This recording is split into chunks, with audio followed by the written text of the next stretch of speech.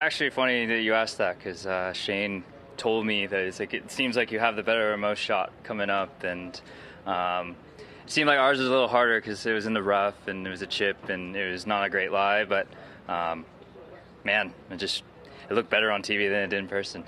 Celebration, were you channeling Tiger at all? No, I mean it was just more of it was a mixture of a lot of things. Obviously, it's pretty sick to see it in real time and watch it go in, and it kind of came out just how I hoped it would.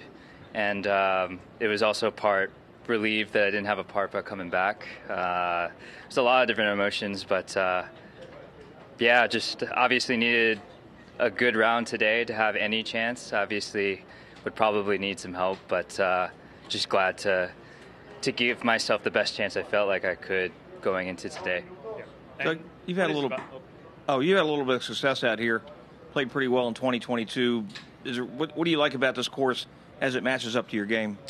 I mean, I just like the fact that it doesn't really feel like there's a bias towards anybody. I feel like you just if you hit it straight, it benefits you. If you hit it long, it benefits you. If you putt it well, it benefits you. If you're good around the green, so I just feel like it's very demanding, and I feel like there are other places in the world where, distance is always a thing, and I feel like here, obviously, when you look at the list of champions, there's plenty of different types of players, and I feel like when I step on the first tee, I have every much of a chance as anybody else.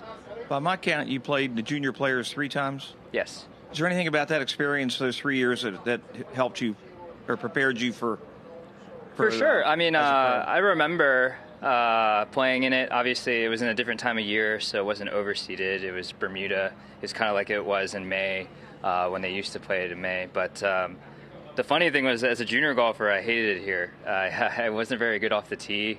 But you kept coming back. Yeah, the Bermuda greens coming from Chicago is a difficult thing to get adjusted to. Obviously, it being overseeded is a little bit different than Bermuda this week, so obviously it's more like bent, where I'm used to. But for the most part, I've become a better driver of the ball, hopefully, obviously, since that was more than 10 years ago. But no, it was a fun experience as a junior golfer, but it's nothing close to what it's like this week. You said the lie on 17 was not great? Yeah, so there's a little bit of rough on the back, and obviously with the pin being there yesterday, there's a lot of traffic, so a lot of people have stood, and so a lot of the rough was kind of burnt out and pressed away from where the hole was today, and my ball had just nestled just in the area where all the grass was away, and so there's a bit of a tuft of grass behind it. There was a couple of options. I pulled out putter because I didn't want to have to chip it. Then I tried to pull out a pitching wedge and see if I like that to try to get it trundling. And I took my chances with a 56. Just had a good feeling about it, and I figured worst case, try to make the putt from above the ridge. Obviously, it seems like it's holeable from history, but yeah, it just came out perfect, and just got over the ridge, and the rest was history. Was the wind getting tricky on the tee at that point?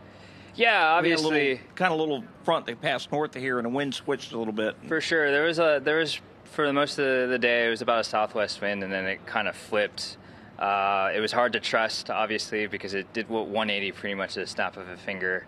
And then when you get on that tee with all the stands, it's really hard to feel, because certain flags on one grandstand do one thing, and then the flags on the other side do another. So it gets a bit confusing, but you kind of have to play the percentages. I feel like that's what we did. We could have hit a gap wedge, and we felt like there were visions of that spinning off the green like we've seen earlier in the week, and went with the percentage play, and obviously didn't come out exactly the way we planned, but a 2 is a 2. Yeah, Thank you. Right now, I think you're 7 behind Wyndham. He's still playing out there. Does that change your mentality going into tomorrow?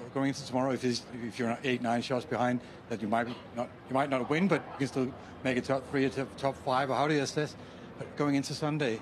Obviously, I can't play defense. I can't do anything about what Wyndham or Xander or any of those players do. Again, it's a golf course that anything can happen. I think the first year I was here, both Lee Westwood and Bryson hit in the water on 4T. I think Bryson topped one, and just weird things can happen. Obviously, Wyndham's a great player. All those players are great players. So chances are something amazing for me is going to happen tomorrow. And I'll just play the best round that I can. I've seen it happen before.